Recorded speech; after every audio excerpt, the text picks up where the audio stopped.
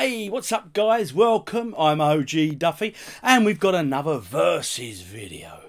Yes, now this one is something slightly different for me because it's a game I'm not that familiar with. Okay, this has been requested. A couple of you guys have suggested I do this as a versus video. So who am I to ignore you guys' requests? Okay, of course I'm going to look into it. So the game we're looking at today is Karnov. Okay, now this was released in the arcades back in 1987 by Data East. Now I am aware of the game and it's a title I've always known and heard, etc., but I've never played it. I've never played it on the arcade. I've never played it on the Commodore 64 version or the ZX Spectrum version, which is the two versions that are competing in our versus video today. So this is quite a good one for me. So I'm coming to this completely blinkered, completely blind, and we're going to see how this comes across. So I'm going to obviously have a look in at the arcade version first, as I always do, and then I'm going to compare the two versions, the ZX Spectrum and the Commodore 64. Now it's going to be quite an interesting one. Let's see how Karnov measures up, shall we? So in a nutshell, the game is over 9 levels, and it's sort of a bit platformy, bit shooty, bit that sort of thing, and it's a quest for treasure. Yes, treasure, the gold stuff, but not just any treasure, mind, the ultimate treasure. Now we'll find out if it makes it, but 9 levels, is it a toughie? We don't know, but we're about to find out. Now this game features some very weird sounding enemies. I mean, hearing about them, some of them include dinosaurs, ostrich riding skeletons, yes, you heard me correctly. And not forgetting, of course, centipede women. Yes, you heard me correctly. Centipede women are one of the enemies in the game, all leading to the final boss, which, of course, is the wizard. Yes, a wizard. Anyway, without further ado, let's go take a look now at Karnov, the arcade version. Here we go. So this is Karnov, the arcade version.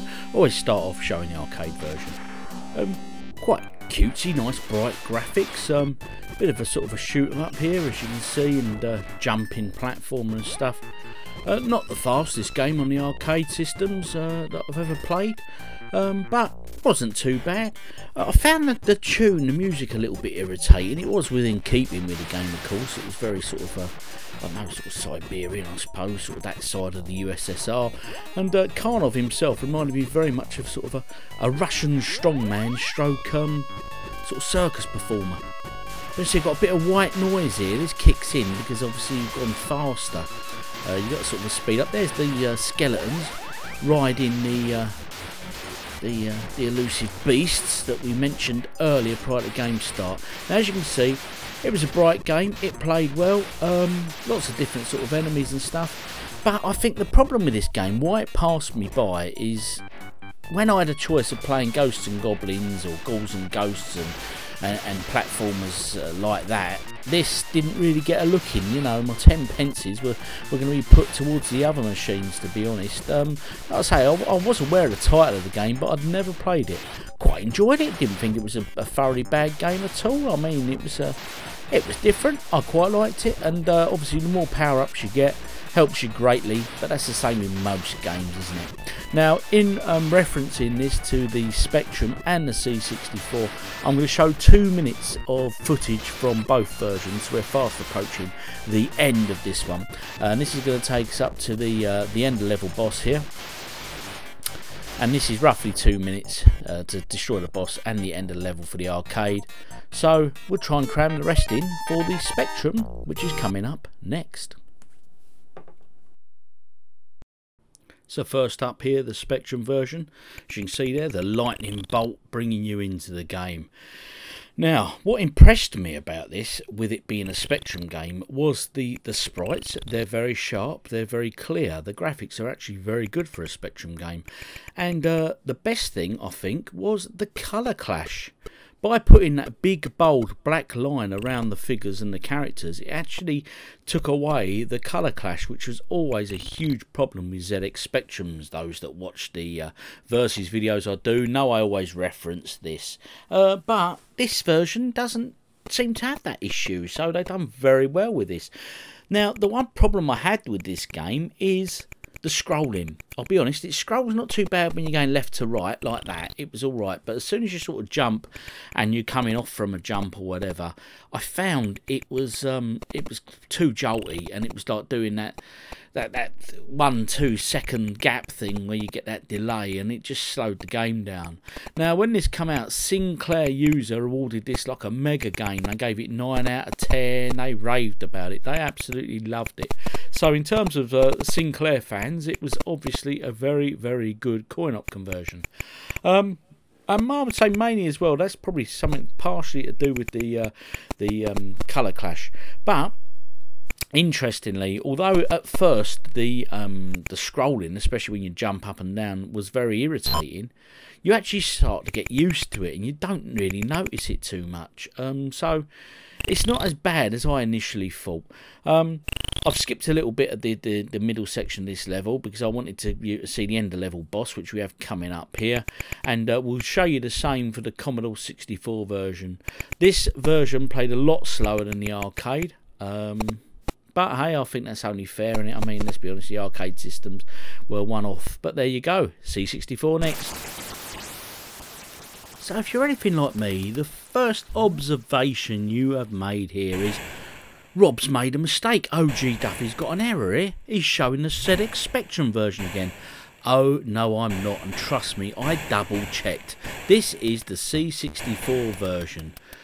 I can only describe this as absolutely lazy programming. I can only assume the guys that did this from the Spectrum just ported the Specky version straight onto the C64. I mean, it's so similar. The sound's the same, the scrolling is the same, the graphics are the same. This is, I mean, let's be honest, right? I'm a Spectrum fan and a Commodore fan, but the SID chip, it's amazing, and they've made no use of it here whatsoever. Now, there's a couple of things here that also did not help this game at all. I mean, they've just taken a direct port of the Specky. I don't think I've ever witnessed anything like this before. If I've missed something, let me know in the comments. Tell me something. If you know something about the story behind the programming of this or whatever, do please let me know what happened here, okay? Because I ain't got a clue. I'm completely clueless. Now, interestingly, Zap64, the go-to C64 magazine of the day, gave this a shocking 13%, and I think the reason being is because it was so similar to the Spectrum, and obviously back in the day our competition on the playgrounds was Spectrum versus Commodore, so you can imagine this was a right if you're a Commodore fan, this was not good for you, because this was saying that this was the best version. But to put salt into the wound, they only went and did this. If you look at the cover of Karnov magazine, Karnov cover of the game there, actually says the most accurate conversion of an arcade hit in years. Yours, Sinclair. Put that on the cover. Shocking. Wow, what can I say to that? Right, thoughts. Okay, it's verdict time. So before I give you that verdict, if you don't already do so, please subscribe to the channel. Hit the bell as well so you get them notifications. Ding-a-ling-a-ling. Always good so you know when I upload new content, which is typically once a week, sometimes twice if I'm feeling, you know, feeling up to it. So, the verdict. Here we go. Now, before I get right into this, as always, if your system doesn't get the verdict that you want, do not hate on the video, but let me know in the comments. Also, if you've got any further suggestions for other games I should do video game comparisons against, let me know, because I've taken on board so far some great suggestions from you guys, and I've got a couple in the pipeline. So thanks for that, okay? So, here we go.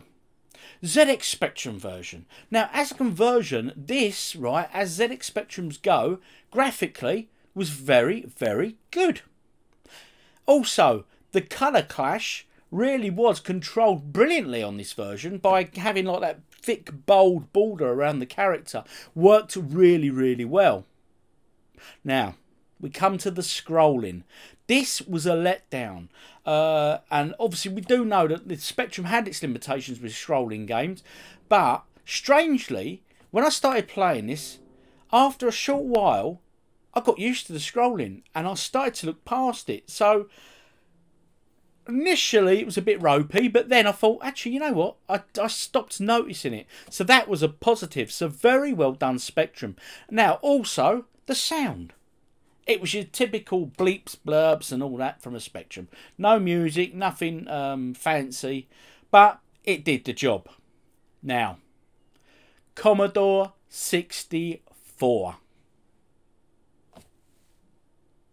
Basically, you guys got a Spectrum port of exactly the same game. I've never played a game like this where they're both so similar. It was just madness, and I had to double check that I was playing the correct version. I mean, Commodore. Let's be honest, you guys. Commodore, the SID chip, the sound chip for the Commodore is just spectacular, and I always rave about it. For the time, it was brilliant.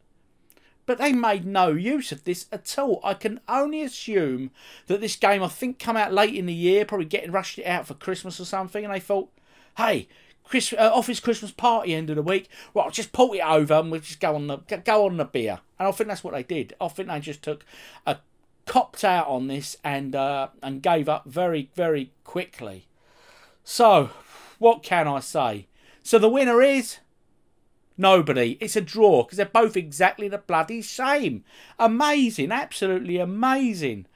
Oh, what do you guys think? Please let me know in the comments. And also, remember, subscribe to the channel. Now, if you've got any suggestions about other games I should do versus videos on, let me know again in the comments. And also, if you haven't already done so, do check out my game hunting videos and all that sort of stuff, because I do run competitions on there. So, you know, check the dates and that on the descriptions of the videos and get over there. You might win yourself a retro video game, all right? Anyway, I've been OGDuffy. Look after yourselves and stay safe, people, and thanks for watching. I'll see you again real soon. Cheers. If you watched the video and you like what you see, don't forget to subscribe for more great videos. Thanks for watching.